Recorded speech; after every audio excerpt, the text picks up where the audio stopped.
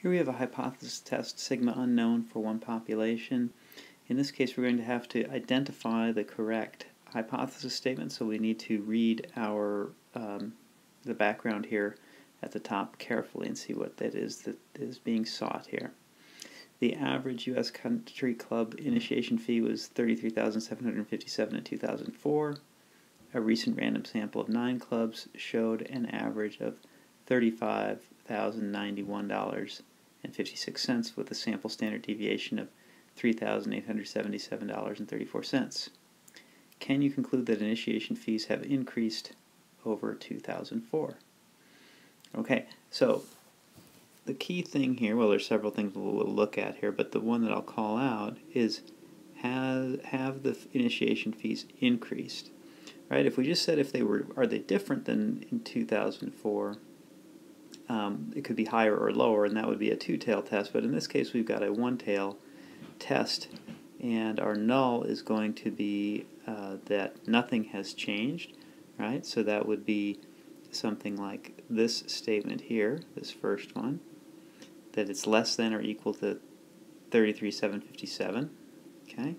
And then the null is going to be the opposite of that, right? Which would be also this first one right here, so that it has increased, or that would be the if it falls in the rejection area, right? It's going to be an upper tail test. If our results fall into the rejection area, then we will reject the null, and say initiation fees have increased since 2004. Okay. So now we know that it's an upper tail test. Again, looking at which way the greater than, less than sign is pointing in the alternative hypothesis statement. We've got a one-tail, upper tail test. And another thing that I'll call out here is that here it said we were given a sample standard deviation, right? Not a sigma. So we know it's a student's t. I guess we know that here from the title here, and that I've got this equation here as well. But if that weren't there, you would know because you had a sample standard deviation, or S, to deal with, and not sigma.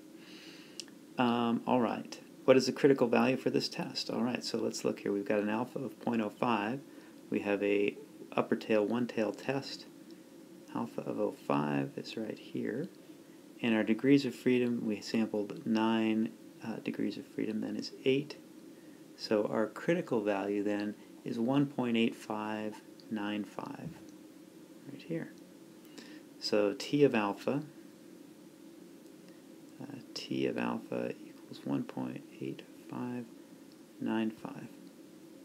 Okay, what is a decision rule then? If the test stat greater than 1.8595, reject the null, otherwise do not reject. Okay, so basically, right, what we're just putting into words here, if our value that we calculate using this formula falls into the rejection area here, we will reject the null and say there is enough evidence based on our sample to conclude that initiation fees have increased.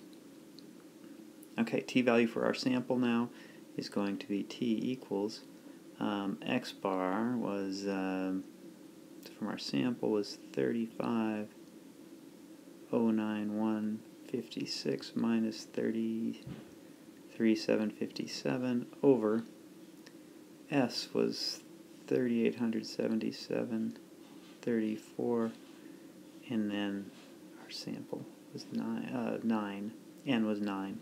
So when we calculate that,